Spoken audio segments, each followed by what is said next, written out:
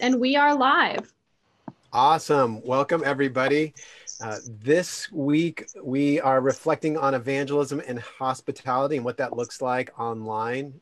We've asked our friend, the Reverend Greg Seiler from the Diocese of Washington to join us for this conversation. Glad that you're here, Greg. My name is Jason Evans. I'm the missioner for missional communities. Stephanie, who are you? I am Stephanie Towns. I'm a missioner for Congregational Vitality, and this is Alexander, my cat, who decided to be in the picture too. Hi, Alexander. And Ellie, who are you? I'm Ellie Singer. I'm the social media and multimedia specialist. Awesome. So, folks, Greg recently wrote a great piece on vital practices, and we'll get into that shortly. We'll make available a link to that article and other notes and links from this conversation at epicenter.org/virtual-church, epicenter.org/virtual-church. But first, why don't we start with prayer? All right, Jason, will you share your screen for us? I would be more than happy to do that.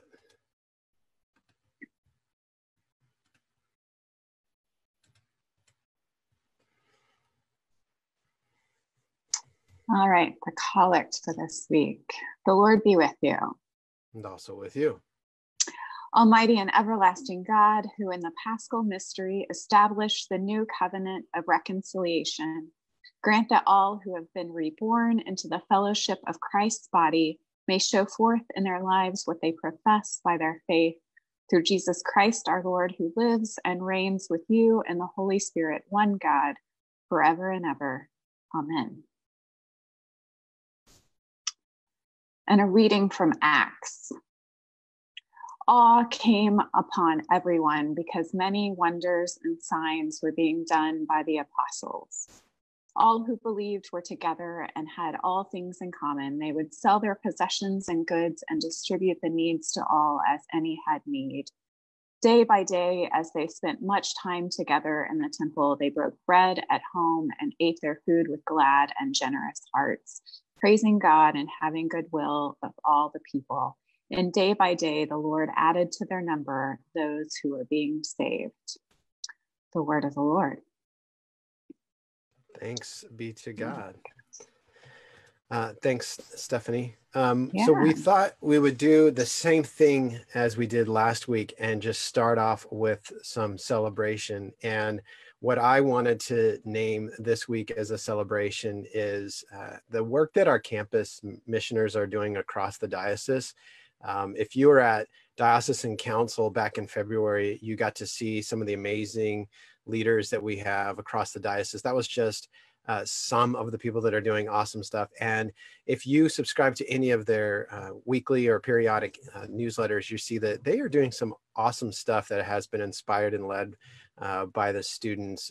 They have recognized that they're not going to need all of their budgets. And so some of them have decided to leverage those resources rather than meeting their needs as a worshiping community, and instead taking care of others around them. And that has just been super, super cool to watch happen. So grateful for those communities and what they're doing. And I'm sure we'll see some more about that in our diocesan communications in the coming weeks.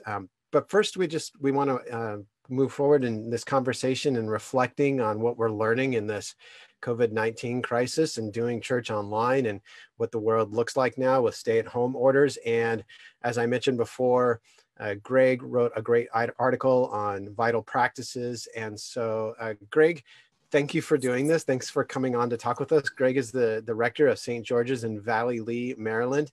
Would you just tell us a little bit about yourself, Greg? Sure. It's great to be here. Thanks for inviting me. Great to hang out with you guys from afar. I serve as the rector of two churches in the Diocese of Washington. As Jason said, St. George's in the little town of Valley Lee, where I am at present, but also Church of the Ascension in Lexington Park, which is about 7 miles away. And frankly, I haven't even been in that building for like a week and a half now. And so trying to figure out what's going on over there. We're two separate parishes who have been on a journey together for probably about 5 years now. Regionally, we've been exploring the idea of what does it mean to be like church in the community, and then also like dealing with just the significant challenges, frankly, of running the small localized version of the Episcopal Church in blank town is a lot of work. And so, right, if you just look at the manual of business affairs or whatever in the Episcopal Church, like you just imagine doing that for like, what was the average Episcopal Church in America today is like 53 people on a Sunday. Like, how do you pull that off? How do you pull off like all of that needs to go into just running an effective, efficient business called the Episcopal Church? So we've been like just wrestling that dragon. Well, at St. George's, we're good about slaying dragons. So, you know, it's like, how do you slay that dragon and create a more effective and frankly, more mission-minded and ministry-curious business model for the Episcopal Church? And so what we've been doing is creating one parish with 2 campuses.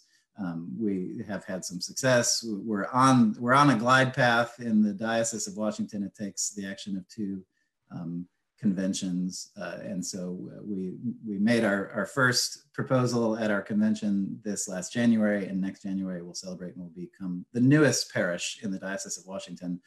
So there's kind of that journey, which has actually been really cool and creative. And again, like I said, it's just real conversations about like, how do you create a business model that fosters innovation, or at least some level of like genuine curiosity around ministry and mission focused kind of efforts, which ironically could put us in a unique place to be having this conversation when everything went into great shutdown. Like, because I am technically the rector of 2 different congregations becoming one parish, we made a conscious decision in the last 3 years to say most things will never be only at one place. So we do them in the name of both places. We do them in the name of the larger body.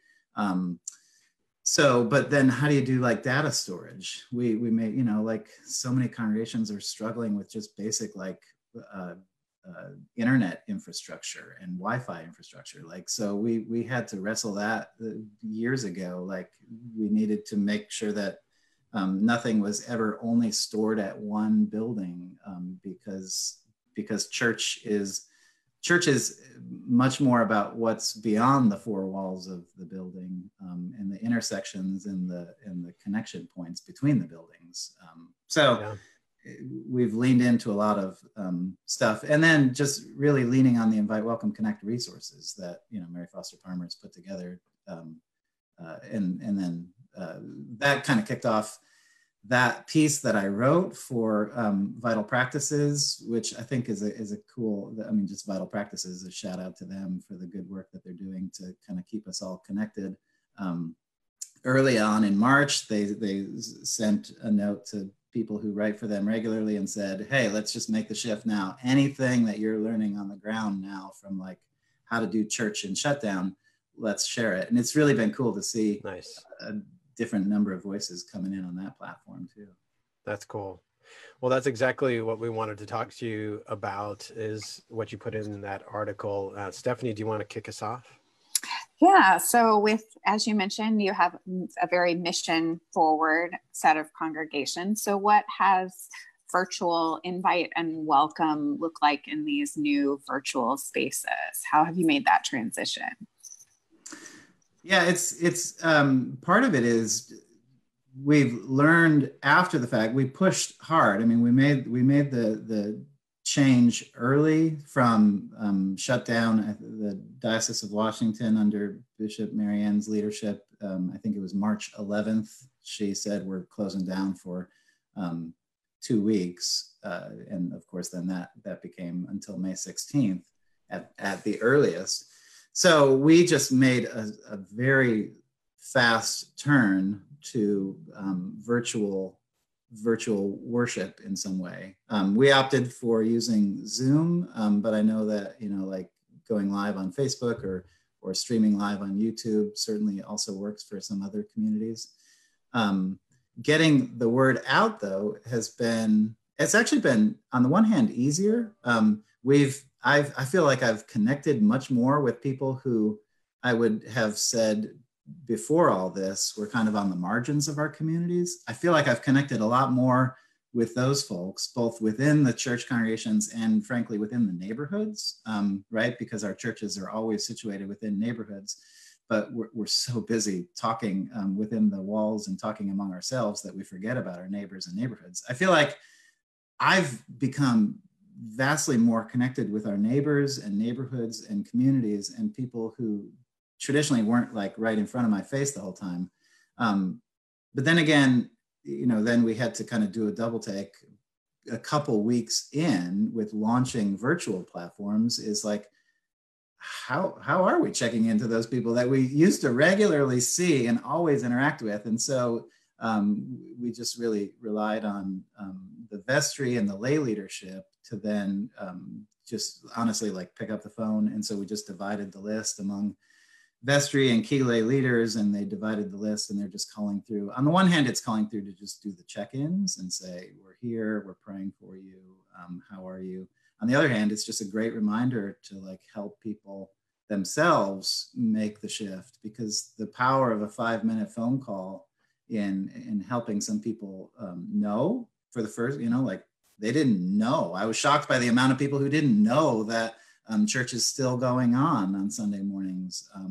And number two, to help them kind of make that shift so that they can get onto these virtual platforms. And also to be like, I'm frankly surprised by the level to which a lot of our really active aging folks have just been able to make the shift and catch on. So like you can just see like the average number of households tuned in has increased Sunday after Sunday after Sunday, even to the point where like Easter 2, which is normally such a drop, right, from Easter, there wasn't a huge drop from people logged on Easter to people logged on the second Sunday after Easter.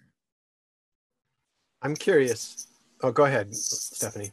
Oh, I was just going to say, we've heard that from a lot of communities too, that their engagement keeps going up, that Easter 2 wasn't near as a drop. And that's really lovely. And, I'm curious how, as we here in our state and some others are talking about going back, how do we continue that momentum? I don't know that we have answers yet, but I think that that's an important thing to notice. So. Yeah. I'm also curious about retention of people that are finding you right now. Yeah, how do you connect people with the congregation during this crazy season, Greg?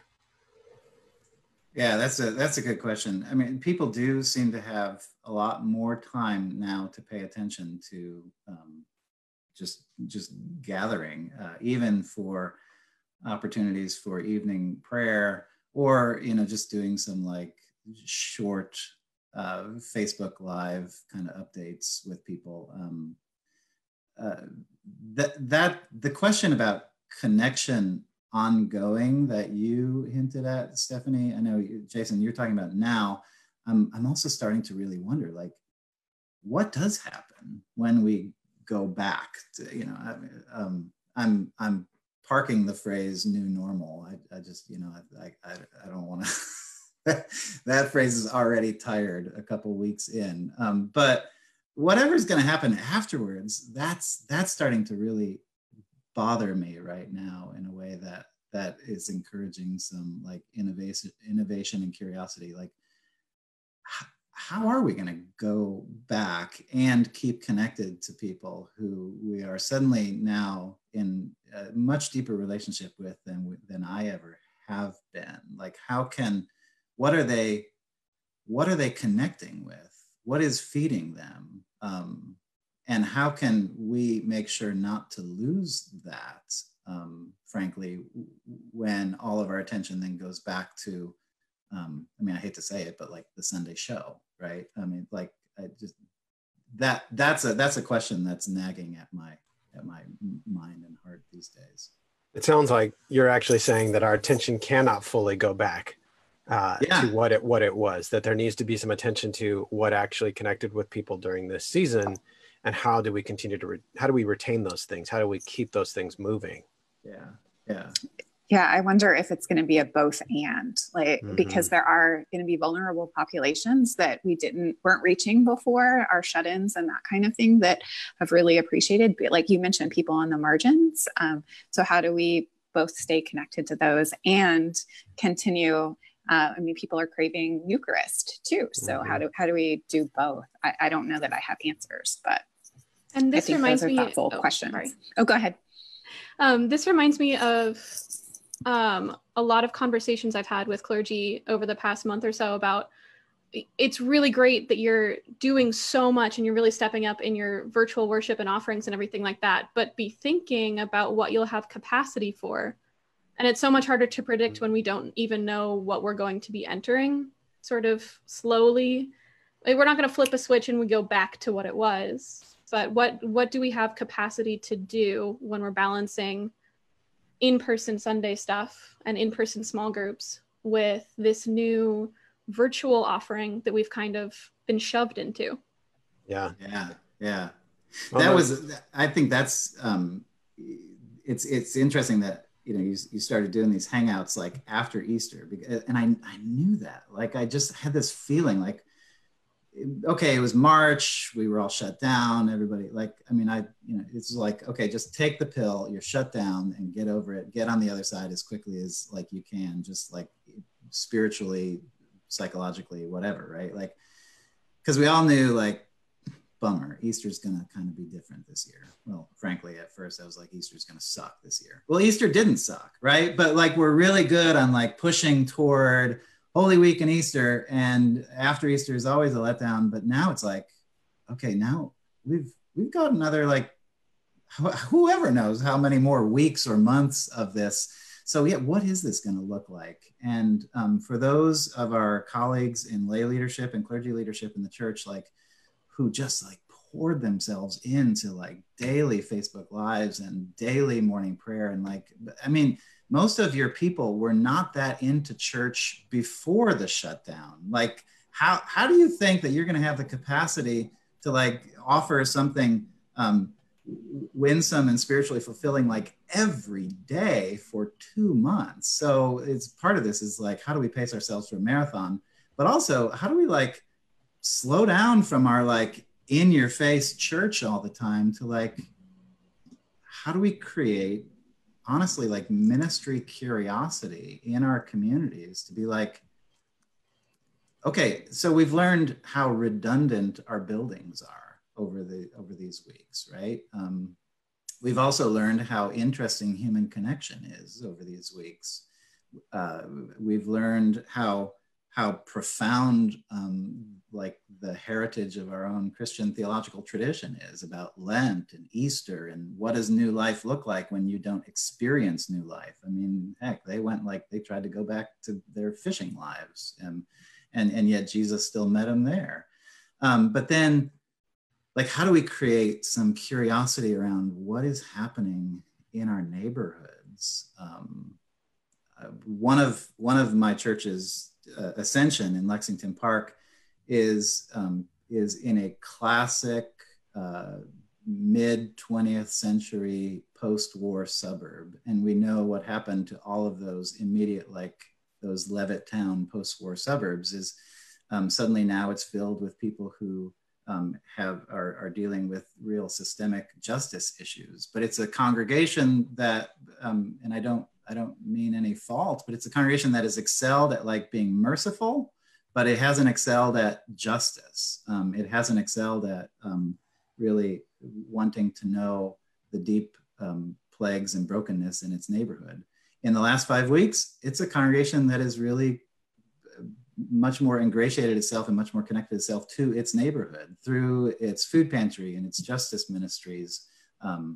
The other church, St. George's, is in a lovely but kind of distant part of the community. But we're also learning, like, our local school system, I had no idea, but households with school-age kids in St. Mary's County, there are 70% of them do have access to internet, but it's still like 30% of households with school-aged kids in our community do not have access to internet. So what's that going to look like when we're allowed to go back into public gatherings? We've got a building that's got, kitchen and classrooms and internet. How could that building be a resource for this neighborhood and these families, many of whom are trying to do distance learning, but they don't have access to some basic needs like internet or a place to be. So that's actually got our vestry and lay leadership thinking along kind of more kind of like futuristic lines. I love that. That's a great question. I'm hoping that in future conversations we can talk a little bit and more about that type of a response, because I think that especially now that we're post Easter now in this season, but still functioning in this way, it is time to begin to think about some of those things, to look outward and ask ourselves, how do we engage in our communities this way? A lot of our response is colored by the fact that not everybody that's leading our efforts to be online are natives to the internet world, and yet so I'm wondering about how we look to young people. Stephanie, I think you were kind of thinking about this as well as someone that works with youth and young adults in formation. Yeah, I saw, and maybe this is a question for Ellie as much as Greg, as our resident Gen Zer on the call. Young adults, young people have been are digital natives to these platforms, and suddenly they're the experts where the boomers were not. So, are there things that we can lean into that that you guys have already learned? How are you or Greg, are you finding your young adults being more active in this time? Maybe I'm curious as how we're engaging the young people. I would be curious about Ellie's experience. I know that our young adults and anyone younger than the average age of the average Episcopalian has been really key in helping us make this virtual transition. I mean, they've been like tech support to so many people. But I gotta admit, our tech game is nowhere near where it should be. If we were to make a transition this coming Sunday, we would drop a Zoom platform and go to I don't know what. And frankly, that's kind of scary to me. I mean, that bothers me in a way that I want to get on the other side of it. Yeah, I sort of jokingly have the nickname diocesan grandkid because I'm traveling around virtually, helping people progress, I guess, digitally. And it looks different for every church based on where your people are. That's the advice I always give, is go to where people are going to find you. You don't have to look like BuzzFeed right now. And actually it's probably going to throw people off and you shouldn't do it, right? Find your people. But as a young adult engaged in church, this just feels completely natural. I have been watching people on YouTube and having these kinds of video chat calls since I was in middle school. It kind of dawned on me yesterday that there might be this disconnect, especially in text-based chat things, but also over video, about how real you might think the social interaction is. I find digital church and sort of logging on to Compline, let's say, I find that to be almost probably 80% equivalent to church, right? And I know that's not true for some people maybe, but I think that we've built in the past month or so a huge amount of infrastructure and energy around realizing that those relationships are real, and getting people connected to those relationships in new ways. And I don't want to undercount that either. We definitely have a long ways to go in terms of technology, but the growth that we've seen over the past month, the number of people who have downloaded Facebook for the first time so that they can actually attend church, and like the new and creative things that people are creating, all the videos that are coming out for the first time. I'm actually seeing things on YouTube, which is something I've been screaming about. It's inspiring. It's inspiring. And we can take it slow now is the nice thing about that. Yeah. We've come far, we can take it slow. Yeah. We had a couple questions coming through from Facebook. Amy was asking about virtual newcomer classes or newcomer hot coffee hours. And I know that there are some congregations that are doing things of that nature. So certainly look online. If you are doing that, if you're doing a newcomers coffee hour or a virtual newcomers class, share that. You might even want to put a comment in the feed for this post on Facebook so that people can find that and see what you're doing. The other question was about using members of the congregation to almost act as welcomers or greeters online services. I think this is a great idea. I don't know if you're doing anything like this, Greg, but I've thought it was a great idea to see some of our congregations having somebody almost like a moderator. So like right now, nobody here sees Liz Gutierrez, who's actually a part of this call because she's the one engaging on Facebook Live, watching what people are posting and then making sure those of us that are presenting information are aware of that so we can stay engaged with it. But that seems like a great idea to have someone kind of greeting people at the door when they show up in worship. Hey, Greg, glad you're here. You know, answering questions and such. Have you done anything like that, Greg, with your services online? It feels like every week is a completely different service. And so like, how many people does it take to run like a Zoom worship service? The answer is more than I thought on Sunday number one. Right now we've got a team of like 6, and it's actually become really super important because you've got, so like assigning co-host to a number of people so that they're able to mute and unmute people, so that they're able to like chat privately with people, so that they're able to monitor, like Liz is doing, monitoring the live stream so that the questions are feeding into the, there's a lot that's like going on.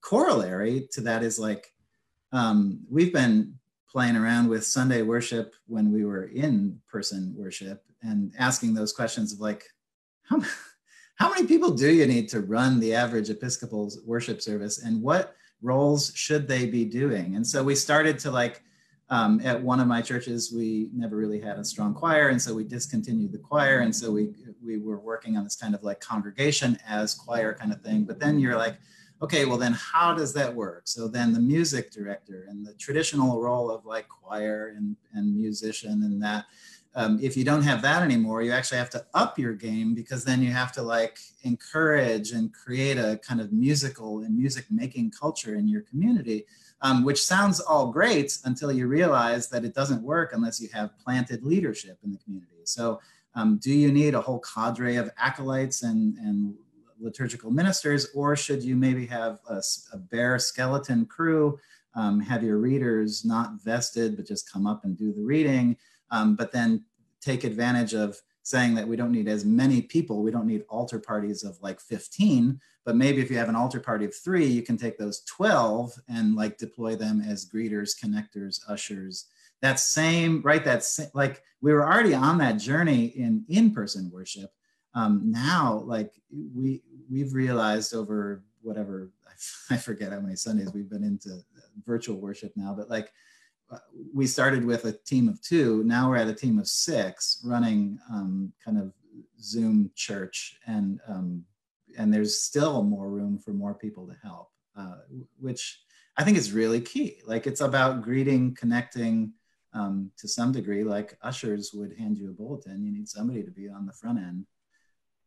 That was the one thing that kicked off my thinking when I wrote that first article for Vital Practices, which was, I heard back from some people like, you know how we get on Zoom, and because Zoom has the feel of like a small group meeting, even though you can have up to 100 or several hundred people, there's just the temptation to like make small chat before you begin, which can feel really good to some, like, oh, hi, and it can also be really of a turn off to others. Like, what did I just walk into? It can almost have the same turn off feelings as to like walking into a church where everybody knows everybody, but they don't know you. So I went back to, Mary Foster Palmer's excellent question about invite, which is your church a friendly community, or is it a community of friends? And so we started that, like, okay, what are we doing like in that first 15 minutes as people gather on? Like, so we started to switch to like playing slides, or just like playing a Spotify playlist, and making sure that people are muted so that people don't feel like they're walking into a party to which they weren't invited. That's so smart. And it seems like you've done a good job of trying to look at gathering, not just in person, but now online, through the lens of the visitor and the person that is uninitiated. And this seems so important. Greg, thank you so much for taking time to have this conversation with us. It's really good to see your face, and we're just grateful for your leadership in the church. Friends, for those of you that are checking in, next week we will be speaking with the Reverend Les Carpenter from St. Aidan's in Cypress, Texas, and we will be talking about how do we continue to nurture community online. What are some emotionally intelligent ways to respond to what's going on right now? And I think that's about it. Stephanie, you want to close us out? Yeah, we had, I think, one more question, or more of a comment around being inspired to continue these practices long after COVID-19 is in the rear window. And I think we are finding that these are important practices to continue.